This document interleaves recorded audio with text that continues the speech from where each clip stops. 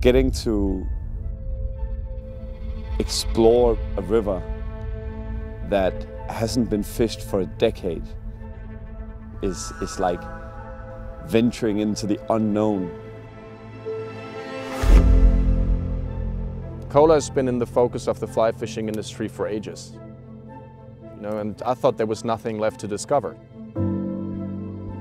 We're scouting on a commercial scale. That means to be sent out to locations to stake out and see how good it is. So based upon our opinion, they're gonna pull the trigger and say, yes, this is great, or it's not.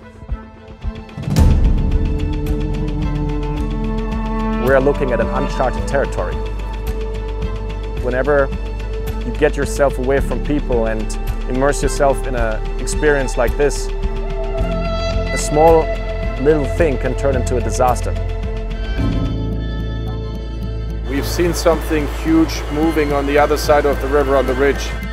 This is not a drill. If you guys can hear me, please reply. Do you guys copy? Hello? Anyone there in camp? Anyone listening? When he comes, we're gonna stand our ground. That's it. I don't want to see him like come up this way. Helicopter, helicopter! Fucking call the helicopter and make him turn around. That's a fucking helicopter right there. Come on!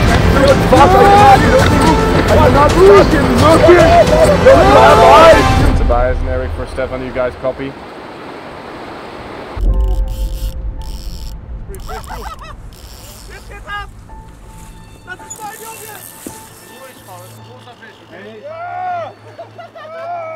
My friend Paolo caught the first 30-pounder officially, and that makes it the Holy Grail. That's what we're here for.